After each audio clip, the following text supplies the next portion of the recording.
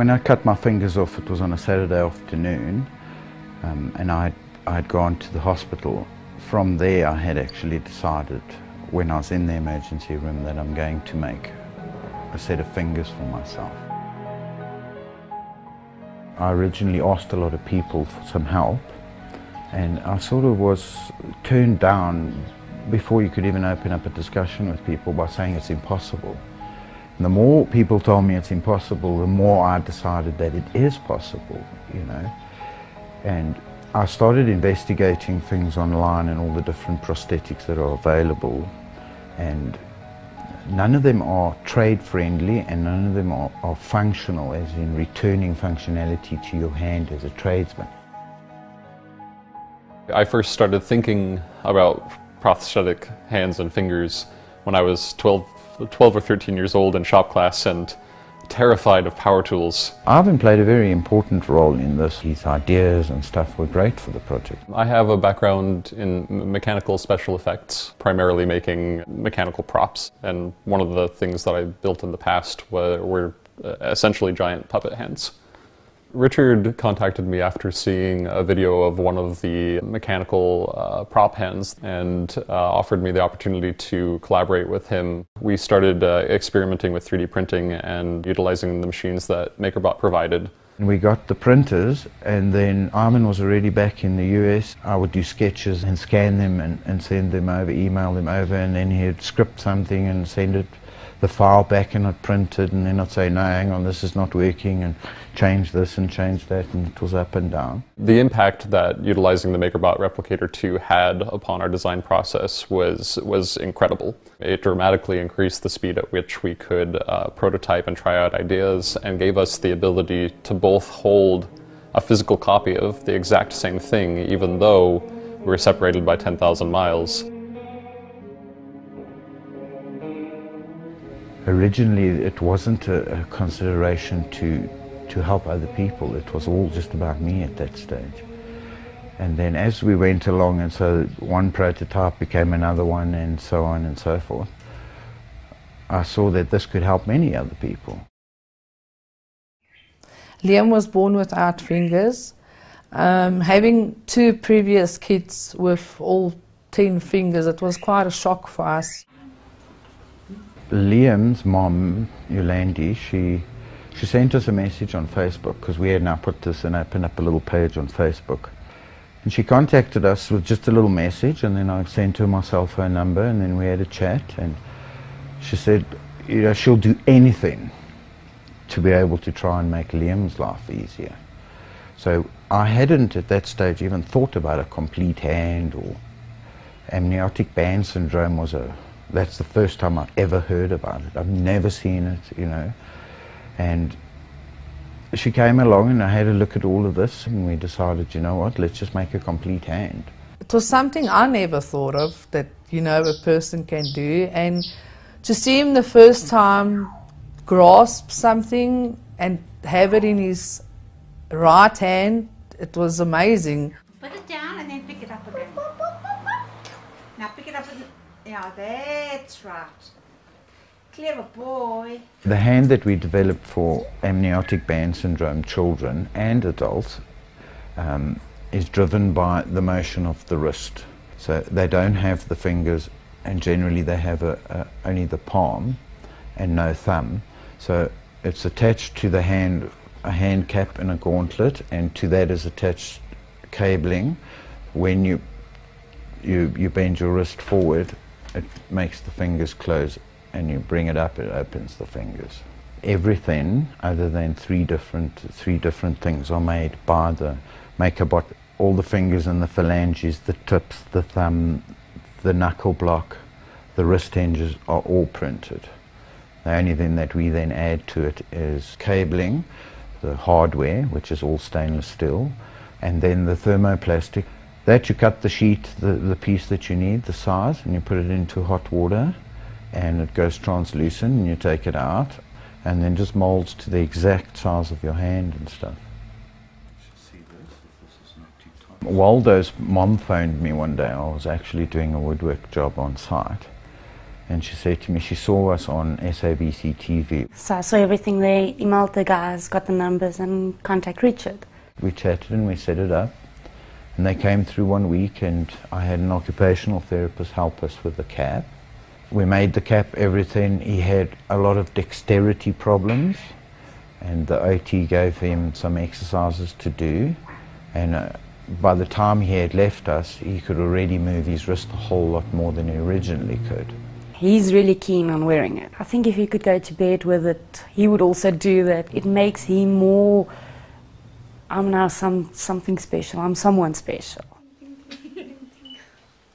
With the MakerBot, as he grows, all we do is we scale it up and print him another one, and the hardware just gets taken from that, put onto the new hand, and then we'd like those hands returned so then we can then filter it on to the next person. It actually brought some tears to my eyes to know that he'll be able to function like normal other kids with two hands, be able to play ball, play cricket, play rugby, drive his bike, everything like a normal child, hold a glass with two hands. So it was really amazing, and to see the joy in his eyes also, it made me really happy.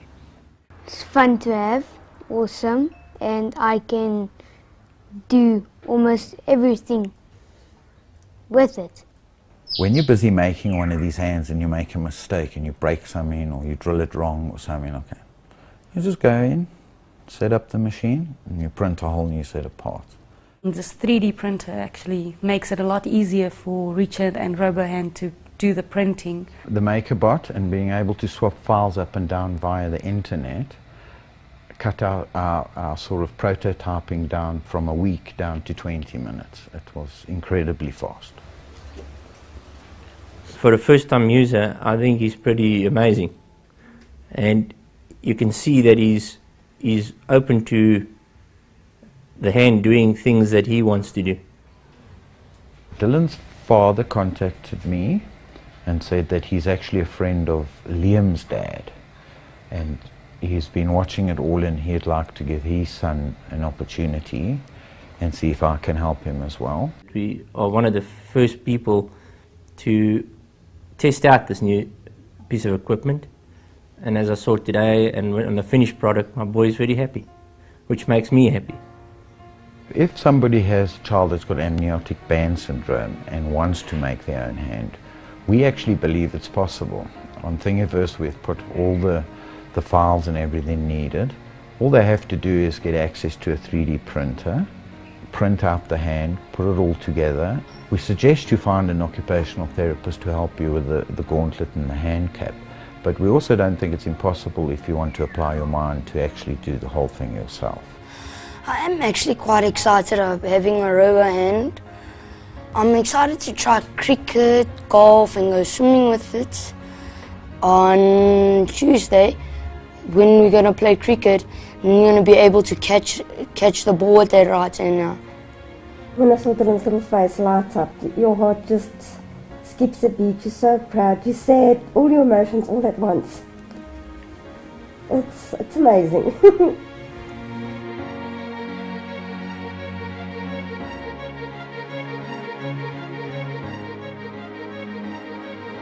Maybe RoboHand took the 3D printing world by surprise with what we've done with it.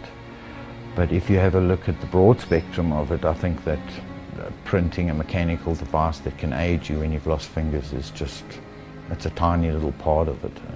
It's a big, big picture, this 3D printing. Always thank Richard and MakerBot and RoboHand for the opportunity and everything that they've done to us. I can't explain the feeling I got, you know, that there's still people out there helping others. And yeah, I'm quite amazed by what this printer can do. I can pick up stuff. I couldn't imagine what it would be like if I had it. I can throw a ball. My friends think it's awesome. I like my robot.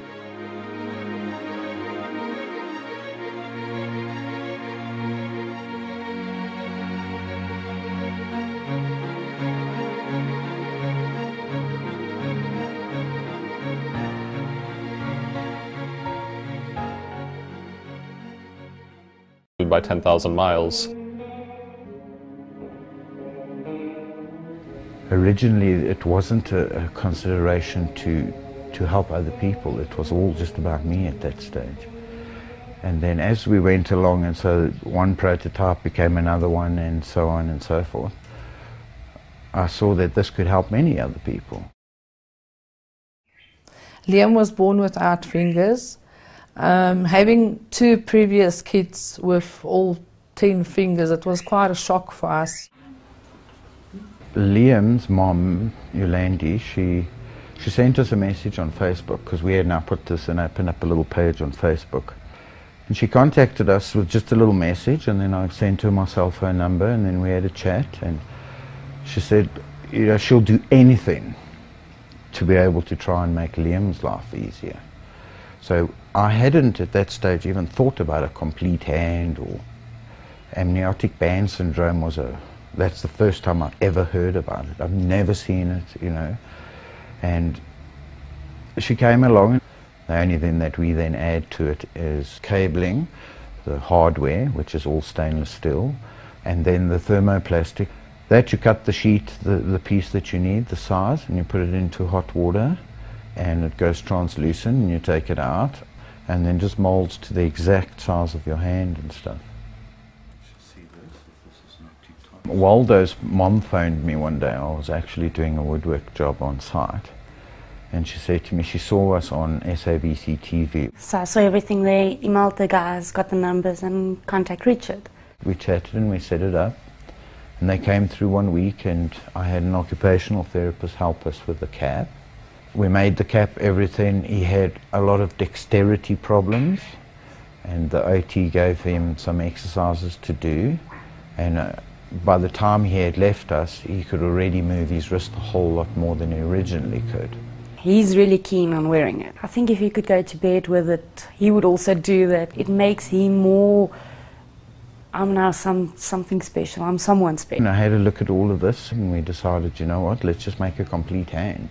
It was something I never thought of, that, you know, a person can do. And to see him the first time grasp something and have it in his right hand, it was amazing. Put it down and then pick it up again. Now pick it up and, yeah, that's right. Clever boy. The hand that we developed for amniotic band syndrome children and adults is driven by the motion of the wrist. So they don't have the fingers, and generally they have only the palm and no thumb. So it's attached to the hand, a hand cap and a gauntlet, and to that is attached cabling. When you bend your wrist forward, it makes the fingers close, and you bring it up, it opens the fingers. Everything other than three different things are made by the maker bot. All the fingers and the phalanges, the tips, the thumb, the knuckle block, the wrist hinges are all printed. 12 or 13 years old in shop class and terrified of power tools. Ivan played a very important role in this. His ideas and stuff were great for the project. I have a background in mechanical special effects, primarily making mechanical props. And one of the things that I built in the past were essentially giant puppet hands.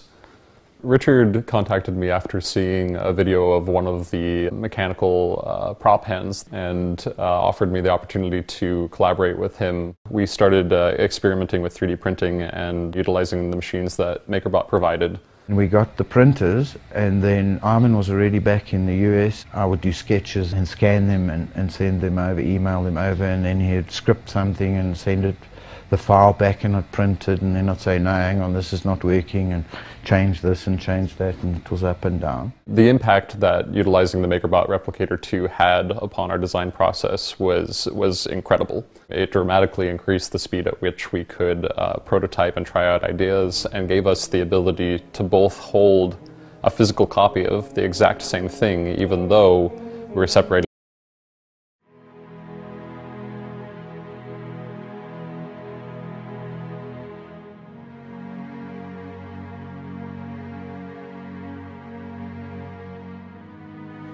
When I cut my fingers off, it was on a Saturday afternoon, and I'd gone to the hospital from there I had actually decided when I was in the emergency room that I'm going to make a set of fingers for myself. I originally asked a lot of people for some help, and I sort of was turned down before you could even open up a discussion with people by saying it's impossible. And the more people told me it's impossible, the more I decided that it is possible, you know. And I started investigating things online and all the different prosthetics that are available, and none of them are trade friendly and none of them are functional, as in returning functionality to your hand as a tradesman.